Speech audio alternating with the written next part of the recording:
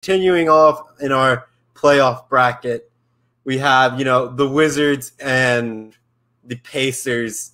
It went to, I want to say, the Wizards. Am I correct, Isaiah?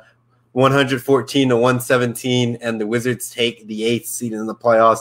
I think this was like their wake-up call after somebody dropping 50 points on you. So I think, the not the Warriors, the Wizards did what they had to do, put down the... It's been a long night, folks. Yep. They put down the beat down on the Pacers and took care of business. But Isaiah, your thoughts of this game for the Washington Wizards with Russell Wilson. Not Russell Wilson. Wow. Wow, I am sorry, ladies and gentlemen. Russell Westbrook. Is that a foreshadow, Trevor? Is that a foreshadow that Russell Wilson's going to end up in Washington with the Washington football team instead of the basketball team in DC?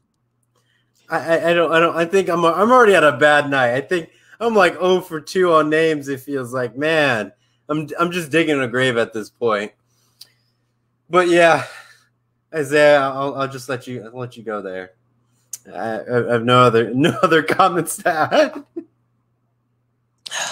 Man, don't worry about it, Trevor. We've all had bad nights, but let me say this. First of all, my thoughts on this game is that Nate Bjorkgren is gone. Nate Bjorkgren, start packing your bags, start cleaning your office, because you're not going to be the Indiana Pacers coach come Monday. You're gone. You are gone, Nate Bjorkgren. You're absolutely gone. This guy, Nate Bjorkgren, coming into this postseason, there were stories saying like Nate Bjorkgren, the Pacers coach, he was acting like a dictator. It was either his way or the highway. And also there was another report that came out that said he was very hard to work alongside, and his assistant coaches were quitting because they just couldn't work with him.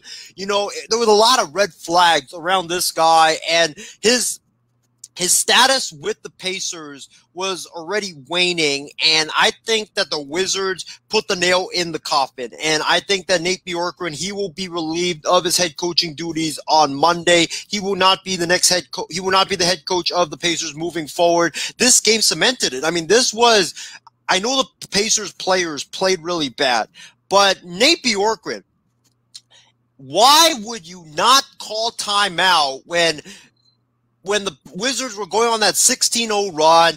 Why would you wait until it was a 16-0 run and then call timeout? It makes no sense whatsoever. I get letting your players play, but there's letting your players play, and then there's being foolish. You don't wait until the game has gone from, I believe it was like a 5-point Wizards lead to a 21-point Wizards lead. You don't do that. This is why Greg Popovich, Steve Kerr, Frank Vogel, they're such great coaches. It's because these guys, whenever the opposing team makes a run and they sense that the opposing team has all the momentum, they will quickly call timeout and stop the opposing team's momentum, and it kills their momentum. Nate Bjorkgren didn't do it. He waited until the Wizards' run was 16-0, which basically put the game out of reach for the Indiana Pacers, and it was a stupid move by him.